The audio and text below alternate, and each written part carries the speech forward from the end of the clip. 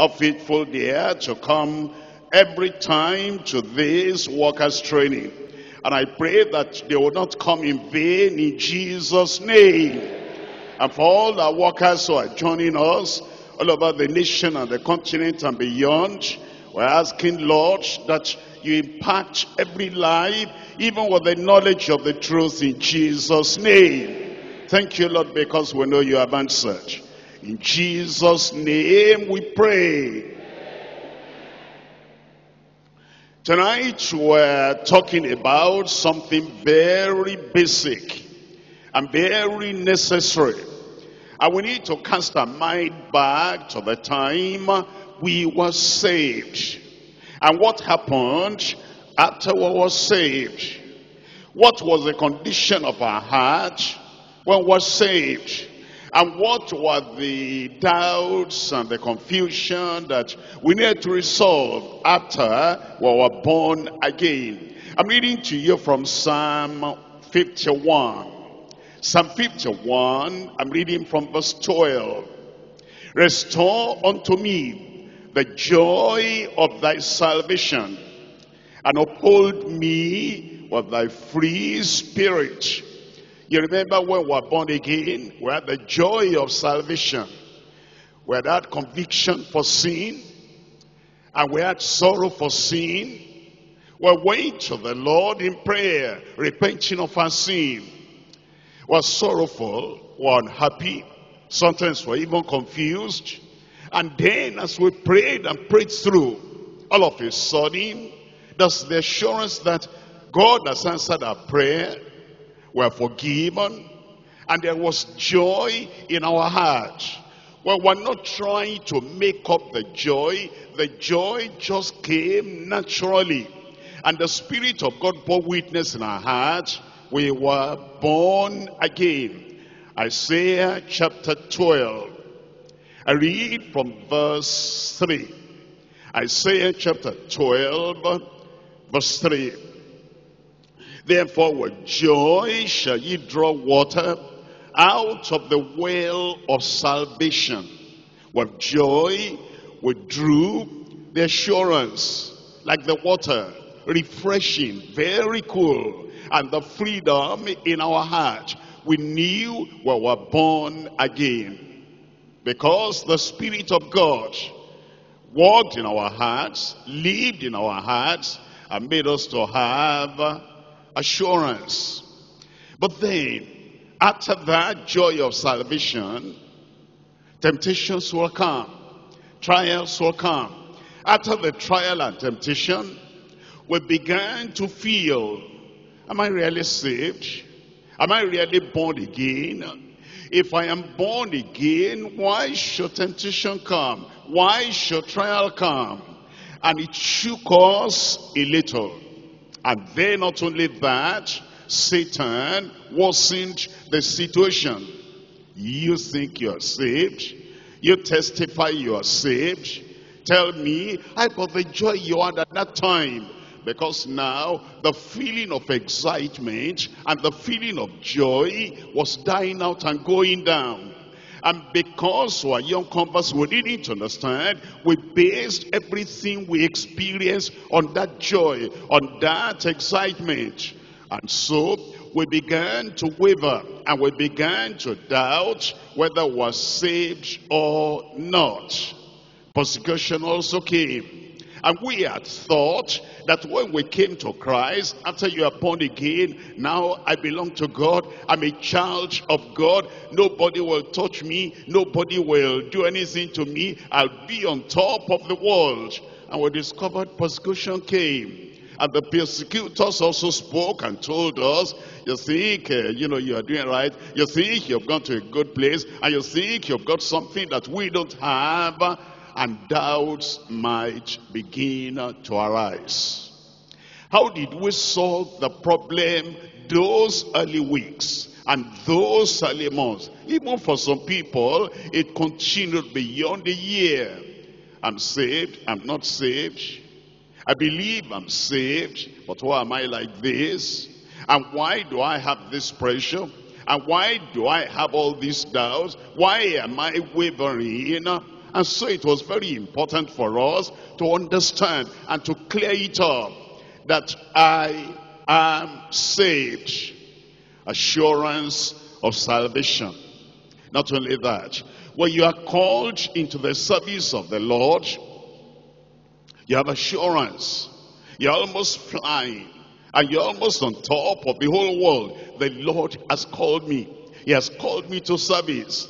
And with the joy of service, we plunge ourselves into the service of God. But we had some expectations.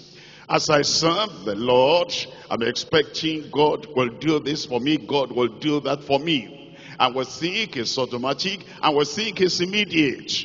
And then after serving the Lord for some time, the devil begins to point some things to us. Look at the need of your life. Look at the prayer you prayed, and was it answered? And look at your expectation. Was your expectation met? All of a sudden we began to feel, am I called to the service of the Lord? Am I called to serve the Lord in this capacity? We begin to compare our present situation in the service of the Lord with our past situation before we came to serve the Lord. Again, we began doubting and wondering, am I called into the service of the Lord? If I continue like this and I serve the Lord, what if on the final day he tells me that I didn't call you to that, and doubts may begin to come. Not only that, in our lives, we are very sure the Lord is calling me to this marital life.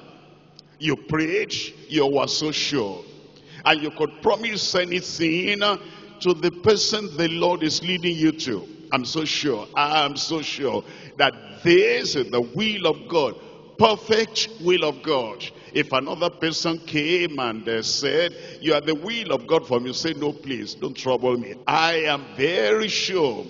And eventually we went on. And then after some time, the wedding was conducted. Now I'm a child of God, I'm also married. And some things began to happen after that marriage. Once you came together, and then some doubts were coming. Am I really sure that I heard from the Lord? Is this the way? Now I'm married, but was it the permissive will of God? Why am I going through this? Why is this not happening? Why is that not happening? Doubts come. And then we need assurance. That's why the subject of assurance is very important in the Word of God. For salvation, for service, for all circumstances of your life, for all decisions of your life, assurance in the Lord. Coming back to the Bible, how did the first disciples have assurance? That they knew beyond any shadow of doubt that they were children of God, and that God had actually saved them through the Lord Jesus Christ. How did they have assurance? Look at Luke chapter 10. Luke chapter 10, I'm reading from verse 20. In Luke chapter 10 verse 20, here the Lord Jesus Christ himself said, notwithstanding, in this rejoice not, that the spirits are subject unto you, but rather rejoice, because your names are written in heaven. There were 70 of them. The Lord has sent them out. And when they came back, they reported, they said, this happened, and that happened. And they were going to anchor their assurance on the things that happened. But you know, that thing may not happen every day. It happened last week. It may not happen this week. And so the Lord Jesus said, don't hang your assurance. Don't hang your faith. Don't hang your joy on that thing. But rejoice, because your names are written in heaven. Names written in heaven. Assurance, Christ told them. And Christ assured them. And from what they knew about Christ, Christ has said so. I've not been to heaven. I've not seen the book of life. He knows heaven. He knows the book of life. And he has assured me my name is written in heaven. That grants us assurance. Look at the man on the cross. He had been a criminal, a terrible sinner. And now he was about to die, but was still alive, suffering on the cross, and many thoughts were coming. Had I known, I wouldn't have done that. Have I known, I wouldn't have gone there. Have I known, I wouldn't have committed this last crime that led me to this. And eventually he said, Lord, remember me when you come to your kingdom. How is the man going to have assurance? Because not everybody has abandoned him. Because now he is suffering for his sin. And even after the statement of Jesus, he didn't come back from the cross. He wasn't released from that suffering. And he died under that earthly judgment. But Jesus said, I tell you today, thou shalt be with me in paradise. That's assurance. Whatever the devil might say, he said, I will be with him in paradise. He didn't just tell everybody. He didn't tell the other criminal, the other sinner on the other side of the cross. But he told me. That gives assurance when you hear from the Lord directly. We're looking at Luke chapter 19. Luke chapter 19, I'm reading from verse 9. In Luke chapter 19 verse 9, and Jesus said unto him, this day is salvation come to this house, for as much as he also is a son of Abraham. That gives assurance. All the others were saying, they were accusing Jesus, is going to be a friend to a sinner. He's going to the house of a sinner. That's Zacchaeus is a terrible sinner. And doubts might be coming in his heart. Although he said, come down quickly. Today I will abide in the house. Now he had all the other people jesting and jeering and, poking fun or whatever about him. And then Jesus said, this day is salvation entered into this house. That finalizes it. Whatever Pharisees might say, whatever Sadducees might say, whatever anybody might say, I have salvation. He said it. He said it openly. And he said it happened at this time, this day. That gives us assurance. John chapter 17, and I'm reading from verse 9. John chapter 17, verse 9. I pray for them. I pray not for the world, but for them whom thou hast given me, for they are thine. He was talking about his own disciples. He said, I pray for them. I pray not for the world. I pray for these that you have given me. You have given them to me. I've accepted them. They are thine. That's assurance. Jesus said, I am his. Whatever the devil might insinuate, Jesus said, they are thine. They belong to you. And so that will give assurance in their heart.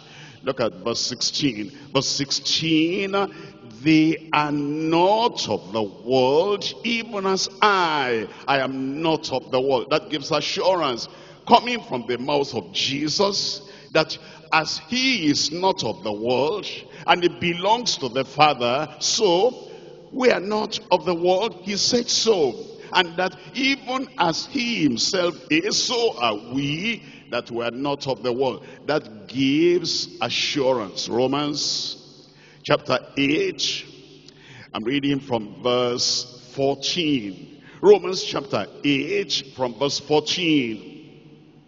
For as many as are led by the Spirit of God, they are the sons of God. As many as are led by the Spirit of God, they are the sons of God.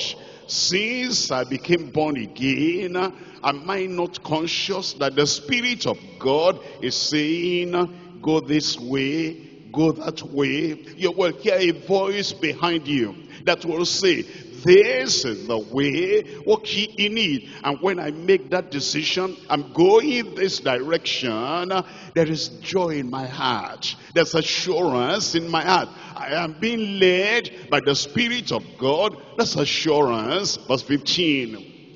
For ye have not received the spirit of bondage again to fear. What fear of superstition? It took away from our heart. We were born again.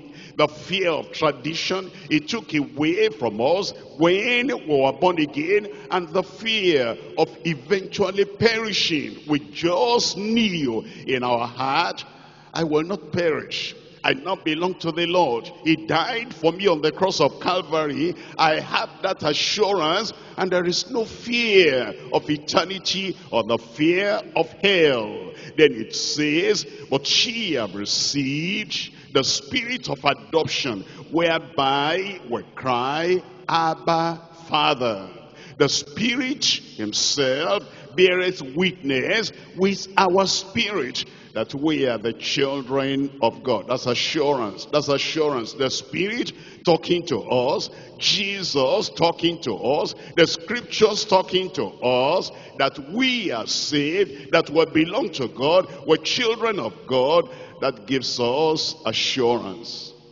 And this same thing we need to help the new converts. As the new converts come to know the Lord, we need to help them know that they can have assurance. Tonight we're looking at the subject, the indisputable assurance of saved souls.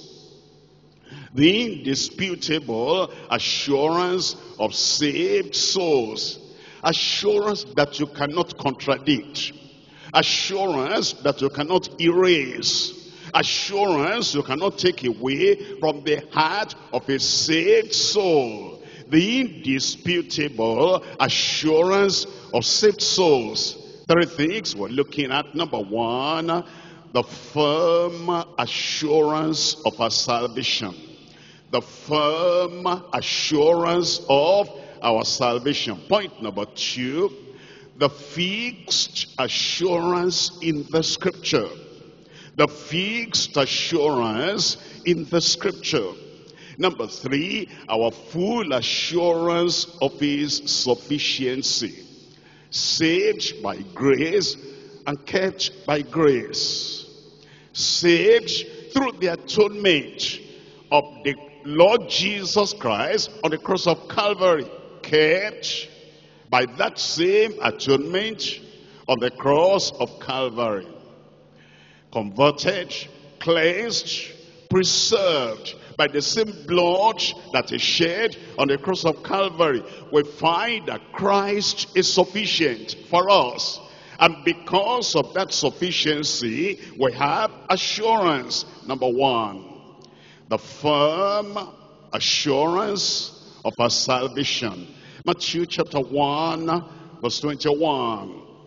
In Matthew chapter 1, verse 21, it says in this verse 21, and thou shalt call, and she shall bring forth a son, and thou shalt call his name Jesus, for he shall save his people from their sins. He shall save his people from their sins. Picture it this way.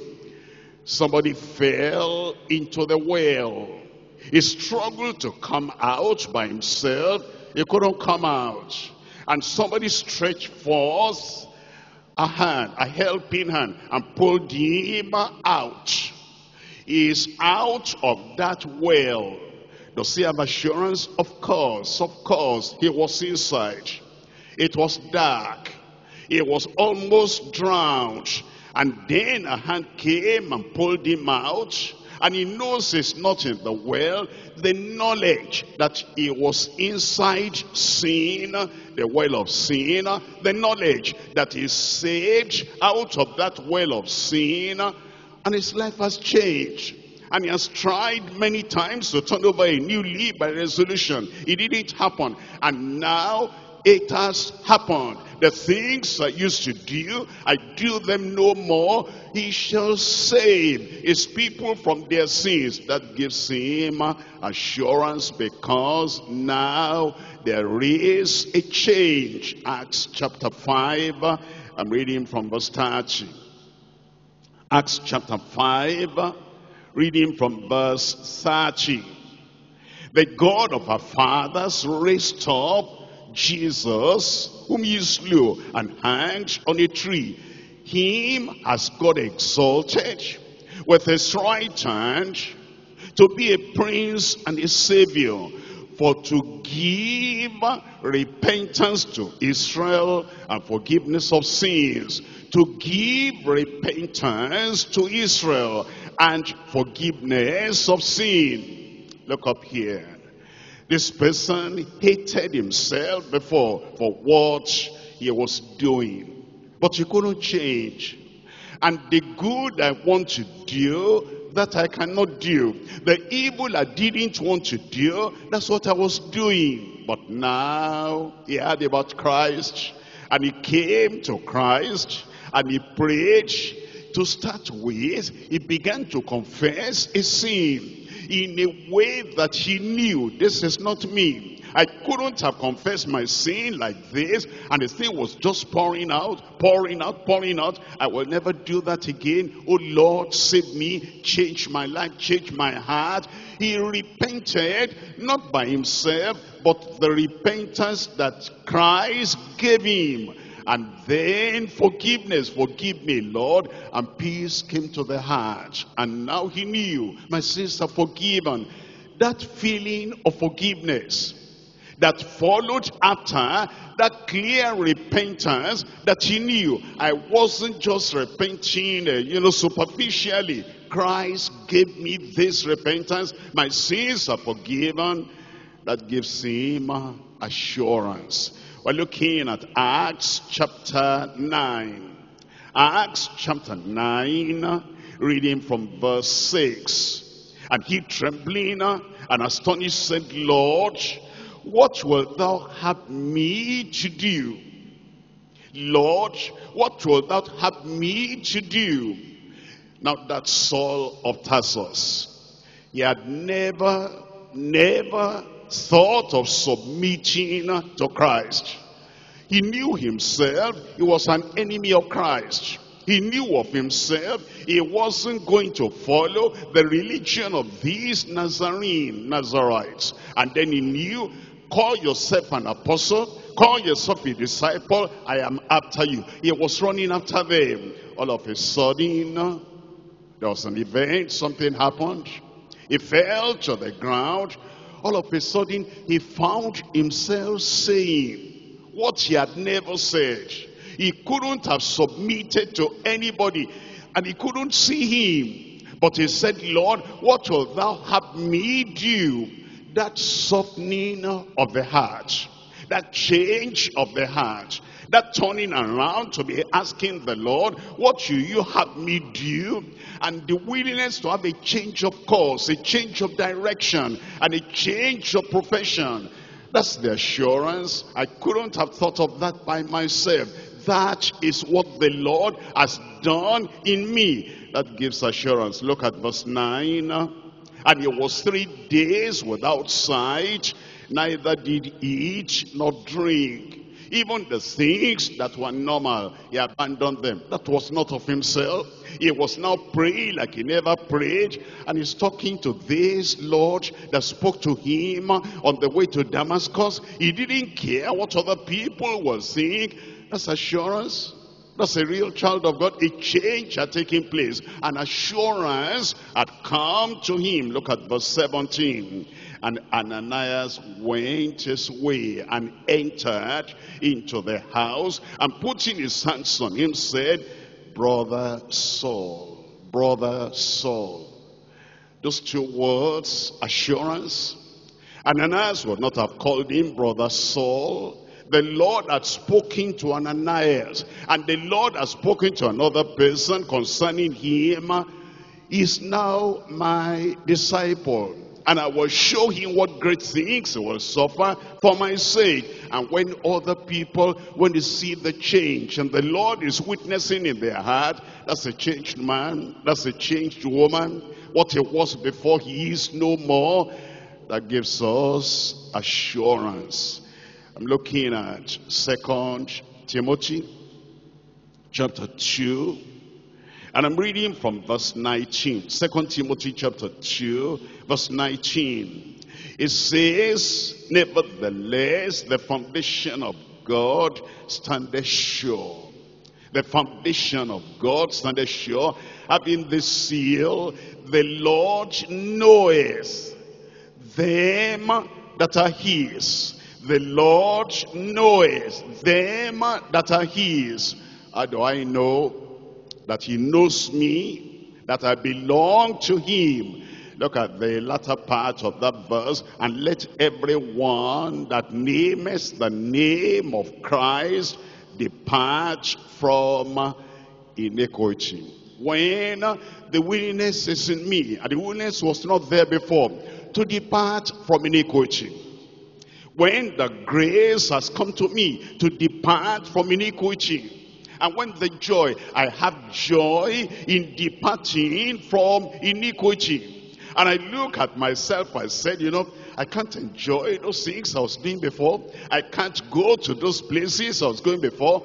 And it is not because one pastor, preacher is following after me and saying, don't do that, don't do that, don't do that. No, not at all. Just personally, something has happened that I am now willing and ready and gracious to depart from iniquity. The Lord knows me that I'm one of his. That's assurance. We're looking at Romans chapter 8. In Romans chapter 8, we're reading from verse 5. Romans chapter 8, we're reading from verse 5. Here is verse 5, it says, for they that are after the flesh do mind the things of the flesh. You discover that you loved to go to nightclubs. You loved gambling. You loved all the things of the world that give pleasure to the flesh. All of a sudden, you are no more interested. All of a sudden, something happened that nightclub, gambling, whatever, all those thoughts in your mind, they're gone. You're no more of the flesh. That gives you assurance. And then it says, but they that are after the Spirit, things of the Spirit. You love to read the Bible now. You are thinking of heaven now. Some of the hymns that you learned in the church, denominational church before, they were coming afresh to your mind. And then you sing them now with meaning. All of a sudden, those songs are meaningful to you now. You mind the things of the Spirit. I was glad when they said unto me, let us go to the house of the Lord. You're so glad you're going to church, and then you get to the church. It's not like before you are absent-minded. Now you enjoy the service, and all that the preacher is saying, you are taking note. Nobody told you must write down anything. Spontaneously, you just started writing things now, and you started reading your Bible, and then as you get back home, you're going over the Bible again. That gives you assurance, because I wasn't like this before. This wasn't what I wanted to do before. There's a new thing, and this new thing gives you assurance. Look at verse 6. For to be carnally minded is death, but to be spiritually minded is life and peace. Because the carnal mind is enmity against God. The carnal mind is enmity against God. Before, when you hear God, you think of judgment. You think of somebody who has discovered what evil things you've done and is going to smash your head. Now you hear God and say, that's my Father. It brings pleasure. It brings joy into your heart. And when you call him God and call him Father, that brings joy to your heart. That's assurance something has happened on the inside. You are no more at enmity with him, for it is not subject to the law of God, neither indeed can be. Those who are sinners, those who don't have assurance, they don't have joy in listening to God. But now, Lord, what will you have me to do? Look at verse 8. So then, they that are in the flesh cannot please God. They're not even willing to please God. They reject pleasing God, and they reject anything that will make them want to please God. But ye are not in the flesh, but in the Spirit. If so be that the Spirit of God dwell in you. You might not know it's the Spirit of God dwelling in you, but you are thinking of something, and there's a voice coming from within. It's a soothing voice. It's an assuring voice. And it's saying, my son, my child. Somebody is calling me his child. And somebody is referring to me his son, his daughter. That gives you assurance. Things are different now. And in all these various ways, from all these various scriptures, you know that you are not like you used to be. There's assurance in your heart. I am a child of God. We're looking at 2 Timothy chapter 1, verse 12. 2 Timothy chapter 1, I'm reading from verse 12.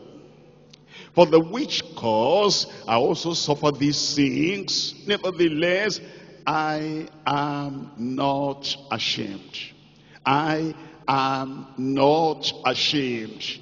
When you were going to a gospel church, after you left that other denomination, and then, but you were not born again, you wrap your Bible, and then you're afraid somebody might see you going there.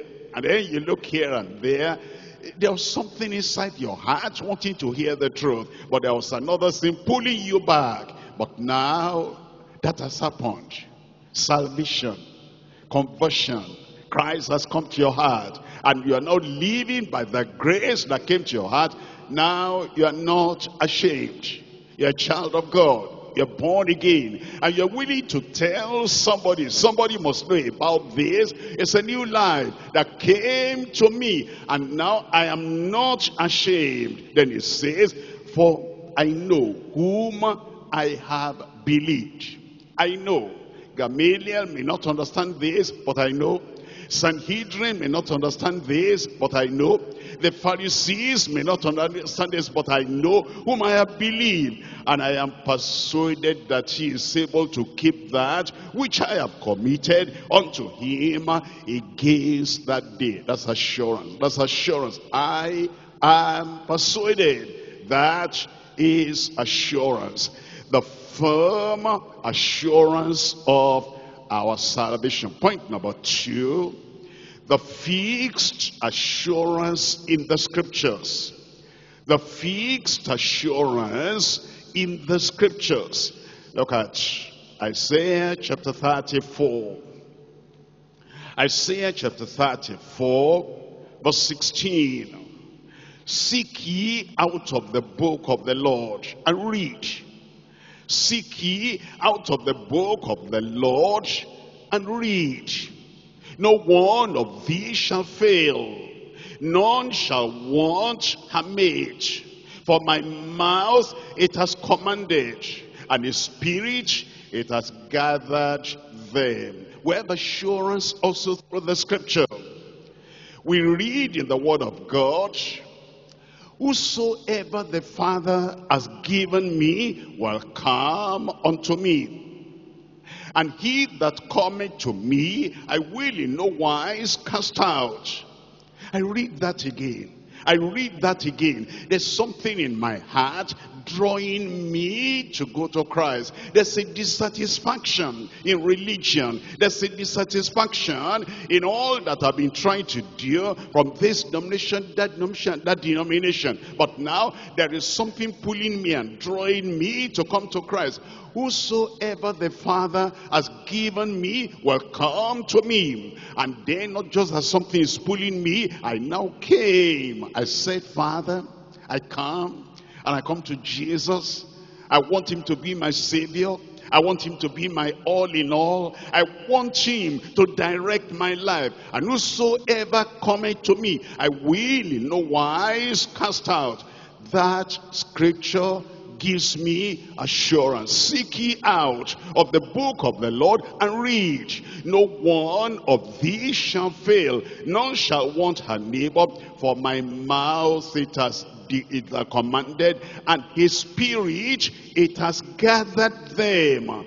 That gives me assurance. In Numbers chapter 23, reading from verse 19. Numbers chapter 23, and we're reading from verse 19. God is not a man that he should lie, neither the Son of Man that he should repent. As he said, and shall he not do it? Or as he spoken, and shall he not make it good? Whosoever shall call on the name of the Lord shall be saved. That's his word. That's what he declared. And here am I. I didn't even know how to call on the name of the Lord before, but I heard the word that the Savior wants me.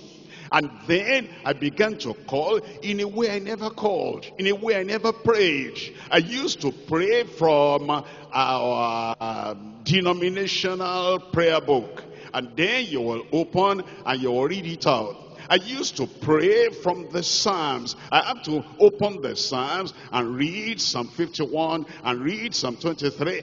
That was what I thought was prayer. But now, spontaneously, I just began to call on the name of the Lord. And I said, you are my Savior. I come out of my sin. I was praying freely from my heart. And then the soothing assurance came from heaven. Whosoever shall call on the name of the Lord shall be saved. He is not a man that he should lie, neither the Son of Man that he should repent. As he said, and shall he not do it? As he spoken, and shall he not make it good? I am saved. I am saved. Let somebody say it aloud. I am saved. Psalm 89, I'm reading from verse 34. Psalm 89, we're reading from verse 34. In verse 34, my covenant will I not break, nor alter the sin that is gone out of my lips. My covenant. He had covenant with Abraham. He had covenant with David, but now he has covenant with Christ. He has covenant with Christ. That this Christ is the Lamb of God that is to save the whole world and is to forgive the sins of the whole world. And the covenant the Father has with the Son. Go to the world, sacrifice and be their substitute, and whosoever will put confidence in that sacrifice and substitution that you are going to make, I will pardon that person. All their iniquity I will lay on you. And once you bear their iniquity, they will not bear that iniquity anymore. He fulfilled this covenant with Abraham. He fulfilled this covenant with David. He is fulfilling his covenant with Christ. My covenant will I not break, nor alter the sin that has gone out of my lips. That gives me assurance. Christ died for me. He shed his blood. All my sins are put together, bundled together, and laid on him. What he carried, I will not carry anymore. And as I look at that word of God, that the Father's covenant with his only begotten Son, he will not break, I have assurance I'm on my way to heaven. You're on your way to heaven. And the Lord will not cast you off in Jesus' name. We're coming to Proverbs chapter 30. And I'm reading from verse 5. Proverbs chapter 30, verse 5. Every word of God is pure. He is a shield unto them that put their trust in him. That put their trust in him. Those were the days of searching for security and protection. That's what sent some of us to the house of a herbalist. That's what sent some of us to the shrine of occultism. But now, one day, we woke up and say, this security is insecurity. And this protection is something vulnerable that will lead us into perdition. And we took our confidence and we took our security away from the shrine, away from the idol, and we put it on Christ. And we say, Christ, you are my savior from now on. You are my security from now on. And it says, his word is pure. He, the Savior, he, the Redeemer, is a shield unto them that put their trust in him. Voluntarily, you put your trust in the Lord. And it says, it's going to be your shield. And as the arrows of doubt, arrows of confusion, and arrows of wavering may be coming, the shield, that's the Lord Jesus Christ, will kind of sway them up, because now you have put your trust in the Lord. I'm looking at Isaiah chapter 40. The fixed assurance in the scripture. The scripture gives us assurance. What he has said, we rely upon. What he has said, we depend on. And we stand solidly on that assuring word he has given us. Isaiah 40, I'm reading from verse 8. The grass withereth, and the flower fadeth, but the word of our God shall stand forever. The word of our God shall stand forever. You see, at that time, when I gave my life to the Lord, then the joy of salvation came. But the joy of salvation came on the basis of the word of God that I believed. Whosoever shall call on the name of the Lord shall be saved. And if you turn away from your sin, he that covereth a sin shall not prosper, but he that confesseth and forsaketh them shall have mercy. I found myself confessing my sin. I found myself telling the Lord, I will no more go in the way of sinning. And then mercy came, joy came, and the love of God came. Forgiveness has come. And that word that made that forgiveness and that salvation to come abideth and stands forever. Your feelings may waver. Your feelings may change, but the word of God will not change. And your sense of the excitement and the joy may waver and change, but the solidity of the word, the foundation of the word will never change. It says, but the word of our God shall stand. How long? Tell me. Look at First Peter chapter 1. First Peter chapter 1. This is the word. It says in First Peter chapter 1, verse 23, being born again, not of corruptible seed, but of incorruptible, by the word of God, not by feeling. We're not born again by our feeling. We're not born again by circumstances. We're not born again by our shouting, our crying, whatever we did. We're born again by the incorruptible seed, by the word of God, which liveth and abideth for how long? Tell me.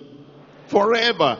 For all flesh is as grass, and all the glory of man as the flower of grass. The grass withereth, and the flower thereof falleth away. But the word of the Lord endureth forever. That's the word you believe, or you are saved. Come unto me, all ye that labor and are heavy laden, and I will give you rest. There's no doubt about it. It only depends on your coming. Come unto me, all that labor and are heavy laden, I will give you rest. And it says, that's the word of the Lord endureth forever. And this is the word which by the gospel is preached unto you. This word that abideth forever. The benefit of that word that abides forever, this word abideth forever. It tells us in Isaiah chapter 55, Isaiah chapter 55, the fixed assurance in the scripture. Isaiah chapter 55, I'm reading from verse 11. Isaiah 55, verse 11. So shall my word be that goeth forth out of my mouth. So shall my word be that goeth forth out of my mouth. It shall not return unto me void, but it shall accomplish that which I please, and it shall prosper in the thing whereunto I sent it. I sent it for your salvation. I sent it for your conversion. I sent it out. You embrace it, you believe it, you accept it. It shall prosper in the thing for which I've sent it. That gives us assurance of salvation.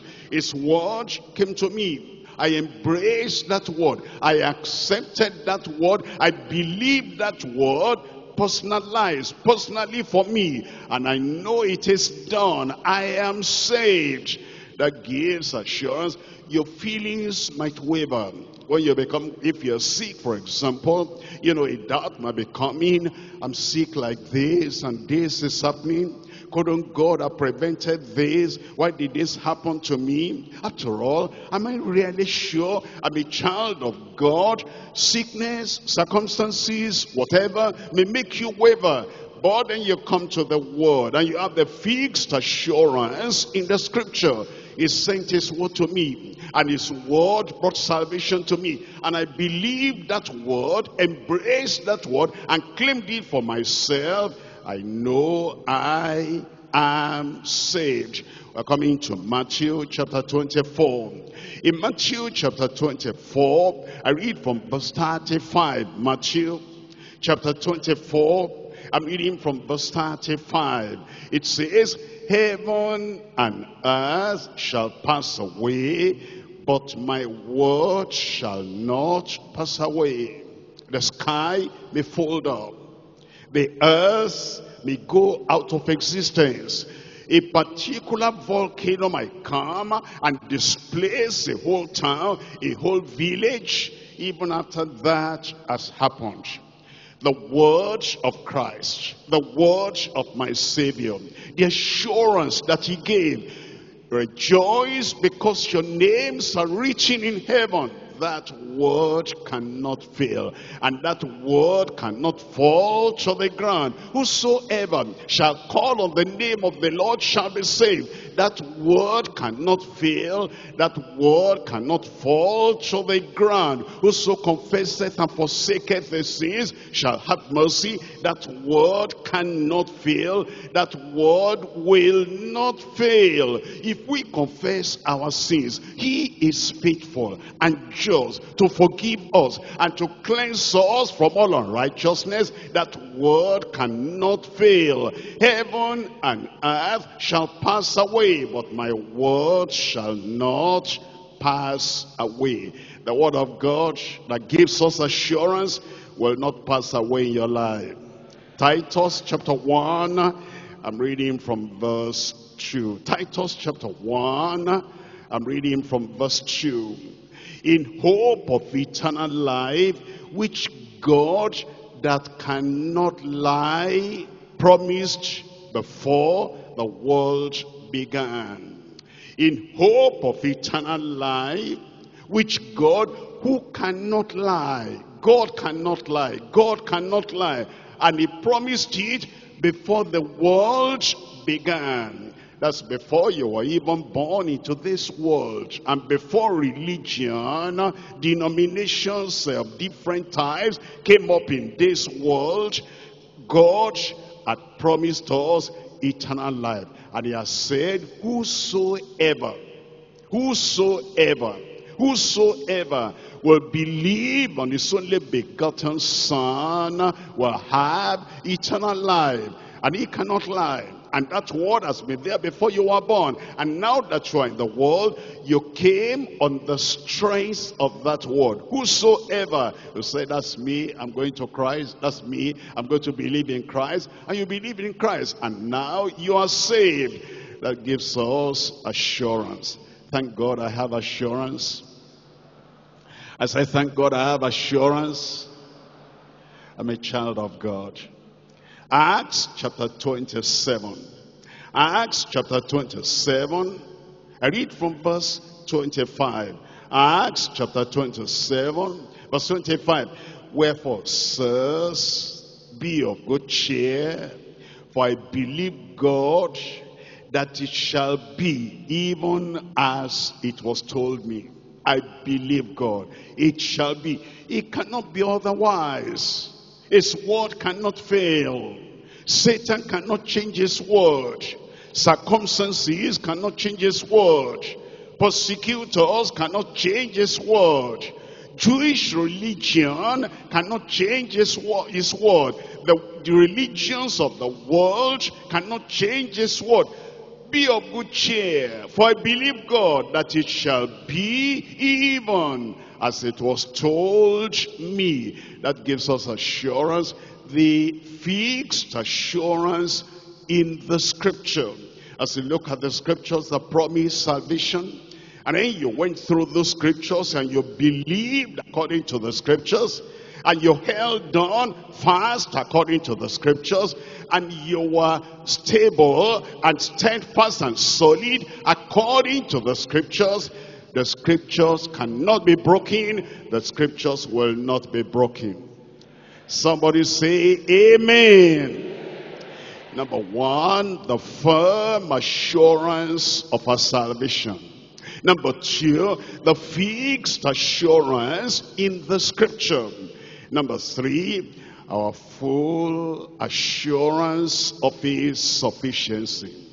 Our full assurance of his sufficiency. I want you to picture a kind of wide ocean.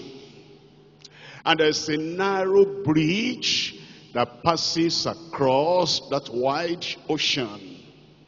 And there is somebody, an expert, who has been carrying people from this shore to that shore.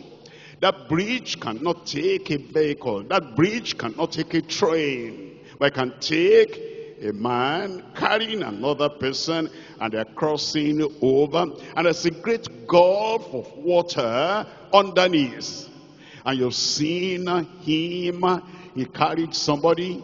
They went over. He carried another. They went over. And you've been watching. He carried another. He went over. And now it's your turn.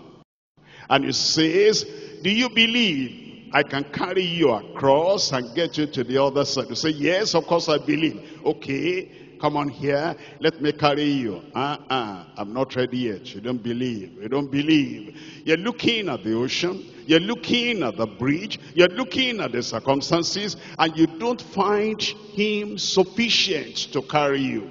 The Lord Jesus Christ has saved other people.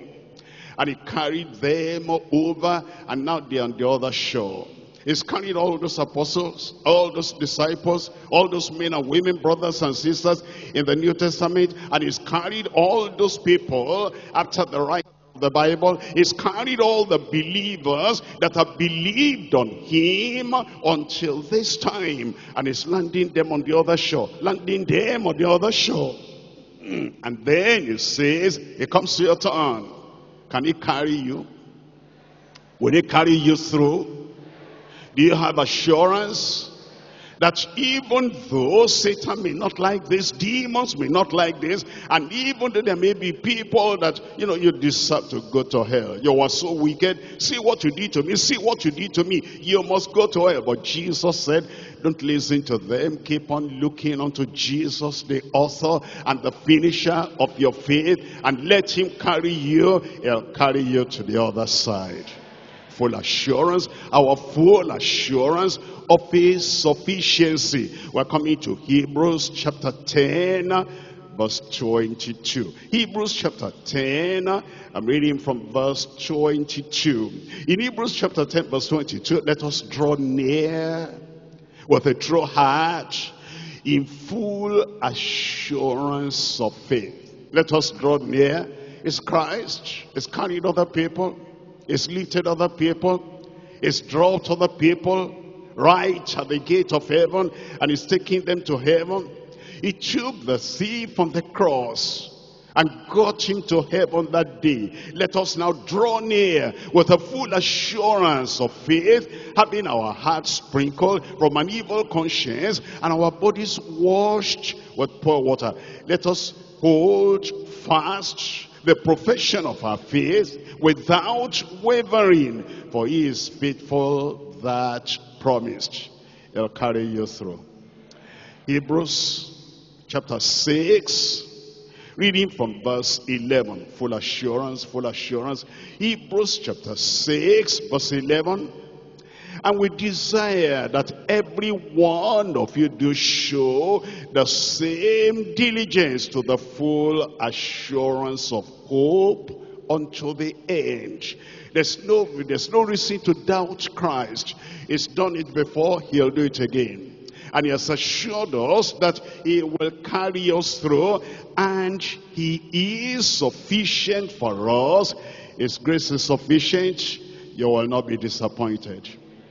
Look at 2 Corinthians chapter 12, verse 9. 2 Corinthians chapter 12. I'm reading from verse 9. And he said unto me, he said unto me, he said unto me. Paul the apostle was going through some turbulent time. And Satan was buffeting and buffeting. He went to God because it's like, will this buffeting allow me to finish well and to get through? And the Lord said unto him, my grace is sufficient for thee. And today, his grace is sufficient for you. In that circumstance, his grace is sufficient for you. In that situation, his grace is sufficient for you. For my strength is made perfect in weakness. My strength is made perfect in weakness. Colossians chapter 2. Colossians chapter 2.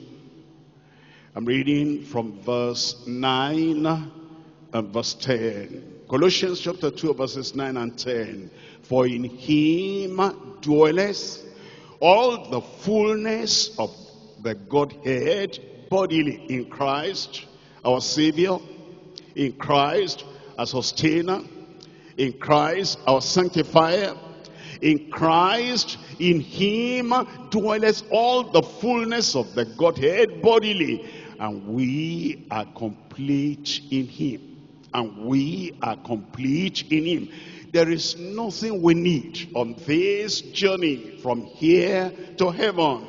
There's nothing we need in this journey of our service, of our salvation, of our service, of all our lives. There's nothing we need that we don't find in Christ, because we are complete in him, which is the head of all principality and power. He is sufficient. I said he is sufficient. In 2 Corinthians chapter 3, 2 Corinthians chapter 3, from verse 5. Not that we are sufficient of ourselves to think anything of ourselves, but, tell me, if you have not gone back home, I said, tell me, If you're sure of this, tell me out aloud. Our sufficiency is of God. Our sufficiency is of God. You'll find all grace sufficient in your life in Jesus' name. 2 Corinthians chapter 9 verse 8. 2 Corinthians chapter 9 verse 8. And God is able to make all grace abound toward who? Toward you, that ye always having all sufficiency in all things may abound unto every good work. Any amen? The Lord confirm it in every life in Jesus' name. Our Savior is sufficient. Whatever we need, whatever situation, whatever circumstances, our Savior is sufficient. Number one, He is sufficient as Savior. He is sufficient as Savior. Hebrews chapter 7 verse 25. Hebrews chapter 7 verse 25. Wherefore He is able also to save them to the uttermost that come to God by Him, seeing He ever liveth to make intercession for them. A Savior is sufficient.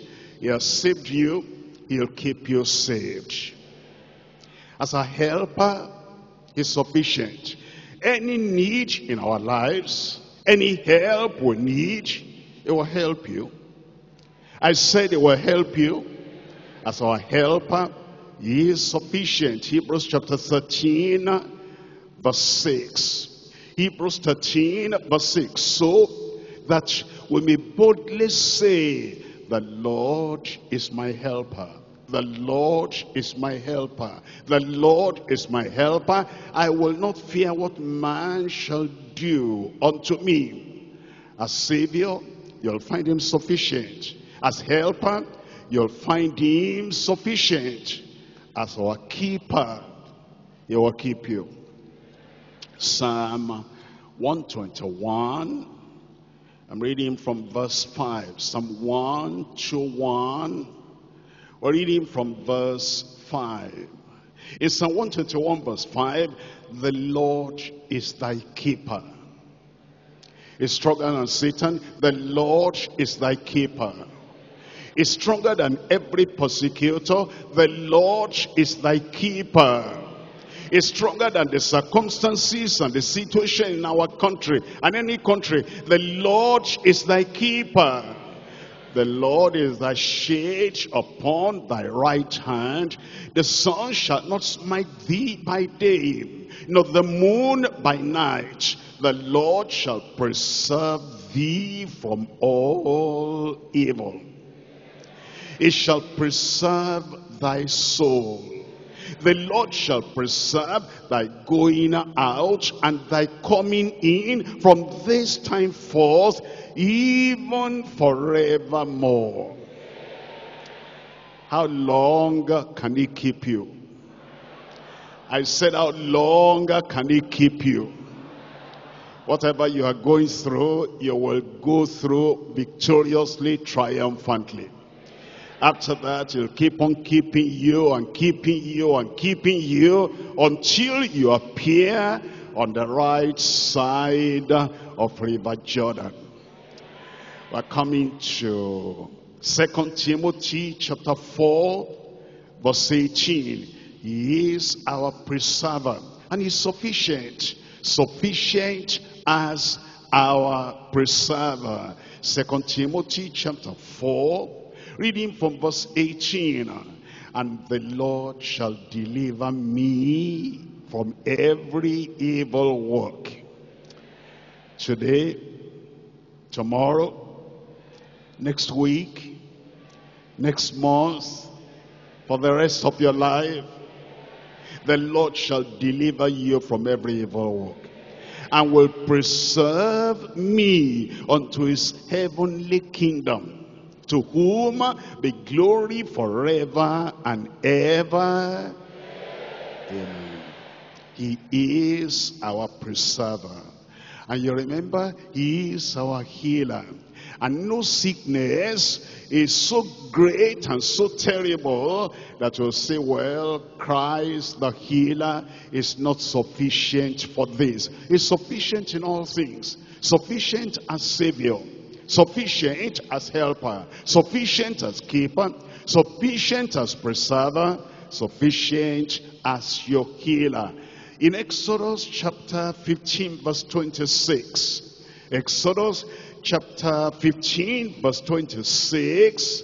And said, if thou shalt will diligently hearken to the voice of the Lord thy God, and will do that which is right in his sight, and will give ear to his commandments and keep all his statutes, I will put none of these diseases upon thee, which are put upon the Egyptians. Remember, this word of God stands forever. For I am the Lord that healeth thee. I am the Lord. Tell me. Say it aloud. Say that again. Nothing they throw to you from the world will ever strike you. He is the Lord that healeth you. He's our healer. He's our deliverer. I'm looking at 2 Corinthians chapter 1 verse 10. 2 Corinthians chapter 1 verse 10. Who delivered us, that's the past, from so great a death, and does deliver, that's in the present, at the present time, and in whom we trust that he will yet in the future deliver us. Delivered in the past. The God of yesterday is the God of today.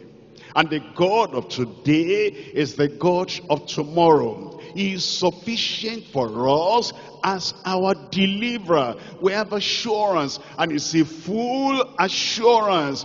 Assurance of salvation, assurance of his keeping, assurance of his preservation, and assurance of his deliverance. He delivered us, past tense. He does deliver, present tense. In whom we trust, he will yet deliver us.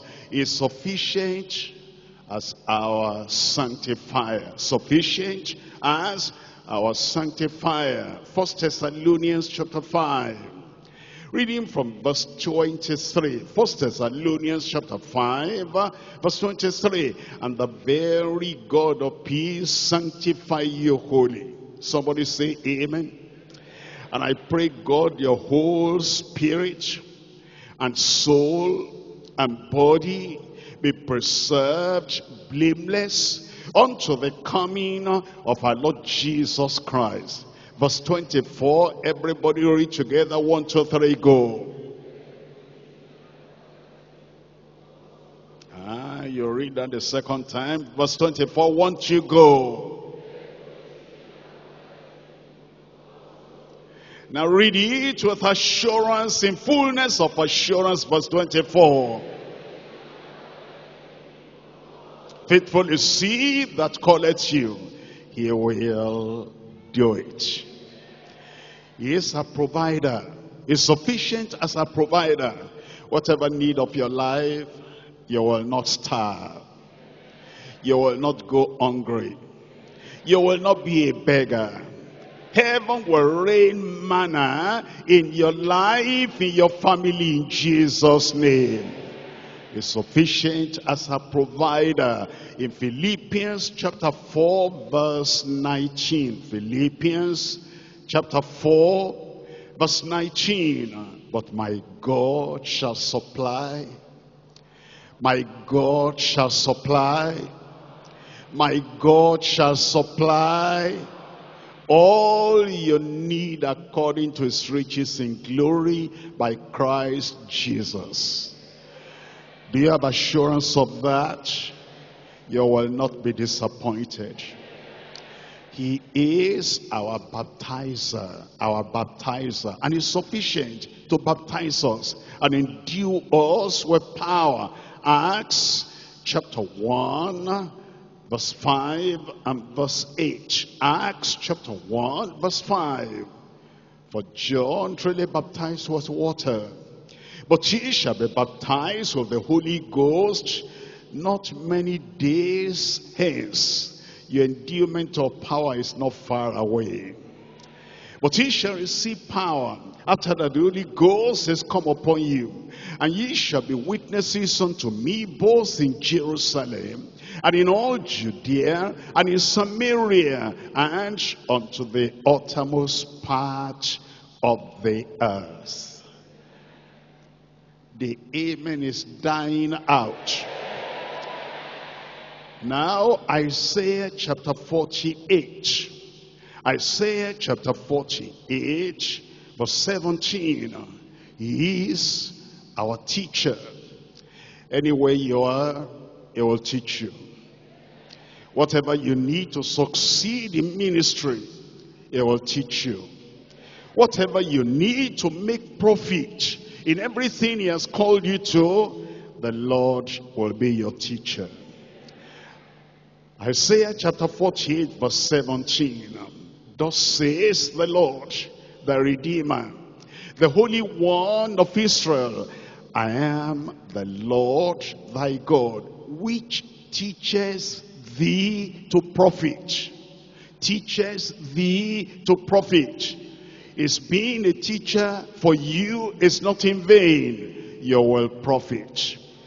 Which leadeth thee in the way that thou shouldest go. O that thou art hearkened to my commandments, then at thy peace being as a river, and thy righteousness as the waters of the sea. He will be your teacher. He is our rock. He is our rock. Water came out of the rock for the children of Israel. Water, freshness, will come out of this rock for you, for me, for us together in Jesus' name. 1 Corinthians chapter 10, reading from verse 4. 1 Corinthians chapter 10, verse 4. And did all drink the same spiritual drink. For they drank of that spiritual rock that followed them, and that rock was Christ. That rock was Christ. Look at the promise of God which will not fail in your life. Psalm 81. Psalm 81. Reading here from verse 13. Psalm 81. Reading from verse 13. Oh, that my people had hearkened unto me, and Israel had walked in my ways, I should soon have subdued their enemies. They will subdue your enemies. And turned my hand against their adversaries. The haters of the Lord should have submitted themselves unto him, but their time should have endured forever. Verse 16, he should have fed them also with the finest of wheat and with, tell me, honey from where? Out of the rock should I have satisfied them. Satisfaction in your life. With honey out of the rock. Speak to the rock, and that honey will flow out into your life, into your service, into your ministry, in Jesus' name. Our Savior is sufficient as a Savior, is sufficient as a helper, is sufficient as a keeper, is sufficient as a preserver, is sufficient as our healer, is sufficient as our deliverer, is sufficient as our sanctifier. He is sufficient as our provider. He is sufficient as our baptizer. He is sufficient as our teacher. He is sufficient as our rock. He is sufficient as the giver. As the giver. He will give all things you need for this day, for the days to come, for the rest of our lives. He's our giver. Always go back to him. He will give you richly good things to enjoy. We're looking at Romans chapter 8, verse 32. Romans chapter 8, verse 32. He that spared not his own son, but delivered him up for us all, how shall he not with him also give us, tell me, freely give us, tell me, freely give us, tell your neighbor, all things. He is our giver. He'll give you all things that are needed. Your spiritual life, your family life, your physical life, your professional life. You will not lack in Jesus' name. We have a full assurance of his sufficiency, assurance of our salvation, assurance in the scriptures, assurance of his sufficiency. With that assurance, let's go to the Lord in prayer and say, Lord, I am sure more than ever that you are my sufficiency. I am sure more than ever. I'm sure of my salvation. I'm sure of my conversion. I'm sure of my relationship with you. I'm sure of your grace. I'm sure of the scriptures. I'm sure of your promises. I'm sure of your sufficiency. Call upon the Lord, whatever the need may be. You'll find him completely and totally sufficient today. We have indisputable assurance that he will carry us through.